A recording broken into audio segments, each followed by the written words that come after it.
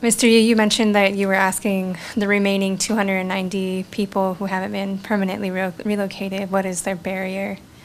Do you have any, what has been your feedback so far? It's 219, and it's Parks and Rec and Office of Housing, I believe, that are conducting the surveys. They only just started, so I really can't say. I don't know if Roxy has anything she could add. I'm not even sure she has the information yet on the surveys. Okay, great.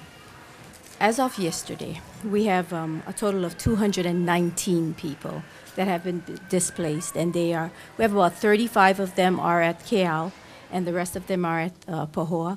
Every day we have people that are moving out, that are getting placed into micro units or different housing, various alternatives, okay? Some of them are moving into rental units. Some of them are moving back to the mainland. Some of them are purchasing property and getting plans going to build a new property. Some of the farms, I've individually talked to some of the farmers who have lost land down there, and they've already purchased property in orchid land, and they'll be starting their farm up there. I was quite surprised to see how they were very resourceful, because the minute everything started breaking out and they were told, hey, it's headed your way, they moved a lot of their property, a lot of their plants and their farming things out of the area. They moved them, and they immediately applied with the Small Business Association, and they got grants. They got low interest rate loans. The SBA also gives out homeowner loans, okay? I think it's like 3.6% interest, 30-year fixed rate loan. So if they go to the recovery center, all these agencies are set up over there, and you just go site to site to site to site. Don't go in with the mindset that you're not going to qualify. Just hit everyone and see what happens. A couple of people that I came across down in, I went down to Rosette's nursery because the Kapoho Palms had an annual sale, and since I was looking for some palms, I went down there and bought all my palms from her. And she told me the minute that she's the one who gave me the insight about the different farmers, what they all got together. They went down, they applied for loans, they got their loans, they got some of their insurance money already, and they already are making their move already to Orchid Land. In addition to that, last week, Thursday and Friday, we had FEMA, Hope Services and Housing, went to the Keao shelter, and they talked to every single member there. There was 100% of compliancy. All of them were interviewed, and we found out what barriers were preventing them from moving on to transitional housing, or what were their needs. So all of that has been taken care of as far as for Keao goes. For Pahoa, it's yesterday, today, and tomorrow. They will be doing the same thing. Over the weekend, we had 8 individuals removed from Pahoa shelter. They were trespassed, and they will not be allowed back. They were found to be ineligible. They were not from an evacuation zone. In fact, they were from other parts of the island. They had heard that there was a shelter open. They had moved in, and some of them were doing illegal activities. So police was called, and they were trespassed and taken out of the shelter. So we lost 8 of those over the weekend. In addition to that, all our seniors got moved out of the senior center and into the micro units at the Sacred Hearts Church. There's 4 more of them that'll be moving out tomorrow, because there was one thing that they lacked. So before they actually made the transition, our guys are going to be moving them tomorrow. So put them in their own little micro units. The Pahoa, as you all know, the Pahoa Community Center will be used as an early voting and a polling station. So that is already being cleared out. So most of the people in the Pahoa shelter are up on the upper level. Half of the tents are gone already. So people are moving on. People are energetic. However, there are some that needs to be a little a little bit more motivated. So, and that's the reason that we've been having people come to them yesterday, today, and tomorrow. Well, they'll be doing an individual one-to-one, working with them and getting their application. What are the barriers that they're facing? So we're getting a little bit better handle on, what the status is, on what it is. It's not, the reason this is like this, it's not because of a lack of caring or a lack of people not doing their job. What has happened is when this broke out, it was like we got the call at 3:45, and at 4 o'clock I needed a shelter open. So anybody who walked through those doors who needed a place, the word was and the orders were, we accept everyone. We weren't going to be taking applications and having them stand in line. We accepted everyone. We had cots, we had place ready, and we had food available for them. So it was that fast. So by 4:30, we were operational.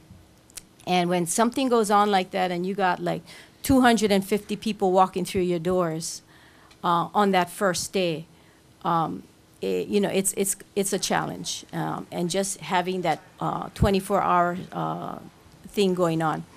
In addition to that, just so that you have you can kind of gauge what's happened. We started out, the highest number of evacuees we had at all shelters was like 485. And as of yesterday, we had 219, but I believe that the number has dropped to 180-something this morning. But I need to verify those numbers before I actually tell you, yes, it dropped another 20 or 30. So, things are moving forward. And there are options. What the planning department is trying to do is look on more of a long-range type, long-term kind of thing, and that takes a little bit more knowledge, and you got to think of all the different angles, because we don't want to be faced with a situation whereby we make a mistake now and later on down the road where we get them back at the shelter. Right, yeah. Great. Well, I'm glad that I asked you. Thank you for the update. You're welcome. What has been a few of the barriers to rehousing that you've been hearing? Some of the barriers are that some of the people that are at the shelter, number one, they are chronically unemployed. Mm-hmm. I come from an employment, the HR field, and when you say someone is chronically unemployed, which means that they have a job for 3 months, then they don't work, and then they have a job for 6 months, and then they work, and then, so a lot of them have been chronically unemployed. There are some people that have medical disabilities that are still at the shelter. However, most of those that have the severe medical disabilities are being placed into the micro units. There are a couple of families there that didn't want to be found. So they gave us wrong information. They gave us false names. And after going through and trying to work with these individuals, we found out after the fact that these were some of the barriers. So these are the people that are left. Most of the people that checked into the shelter the first few weeks stayed for a couple of nights, moved out, and moved on. Mm-hmm. And are working towards a more permanent state. There are some that was in a rental situation and cannot find affordable rental units. Mm-hmm. So that's the issue. Great, thank you. So it's a lack of availability of the appropriate, where it can fit their means. Yeah. Mm-hmm. Yeah. Thank you. Do we have an estimate on how many people have been displaced? I can only tell you or verify what our total number was 485 at the shelters, but there's a lot of people that did not come to the shelters. They lived with family. They moved into they had other houses. So really hard for me to say, to quantify, give a realistic estimate on that. Thank you. Does Mr. Takimoto, do we have any estimates on how many have been displaced?